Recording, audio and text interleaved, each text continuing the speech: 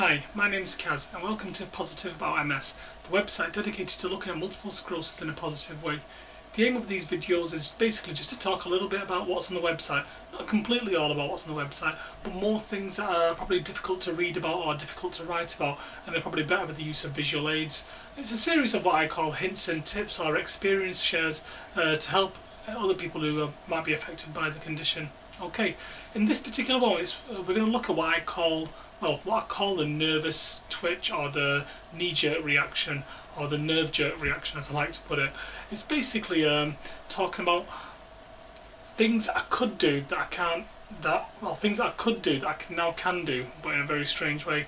The example I'm going to use is basically when I was in the shower. I was basically sat in the shower on my bathboard, just finished having the shower and waiting for my body to cool down. Obviously, as we know, with the heat having the effect on MS, it's usually best to take a bit of time to let your body time to recover. Anyway, while I was sat on the bathboard, I was just, like I say, waiting for my body to cool down a little bit, and I opened the tap and just sprinkled some cold water over my legs. As I did that, the legs just flipped out and just kind of almost like a knee-jerk reaction where a doctor might kind of use a hammer to hit you on the knee and your leg pops out. A similar thing to that, but this time it was with water. What surprised me about that was that my nerves aren't meant to be working, and that's hence the problem with MS. As we all know, the messages from the brains aren't getting to the rest of the body. The nerves in the middle, that's where the problem is, hence your MS. But what I found was when I put the cold water on my legs, it kicked out so violently almost. I cut my toe on the actual tap, and it made me think, hang on, why does my leg do that? If I want to, I cannot do that at all.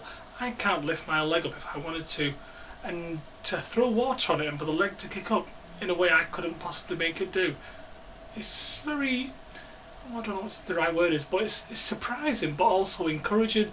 It means there's something down there that's still working, so the legs still want to move. There's a way of doing it. The traditional method, which obviously would be me telling my leg to move, doesn't work, but there's something else and something else tells it to move. It does move. I spoke to someone who might be in the know about this, and they just said to me that it's possibly down to just almost like a knee-jerk reaction or something of that nature, or just a natural reaction where your leg just pops up.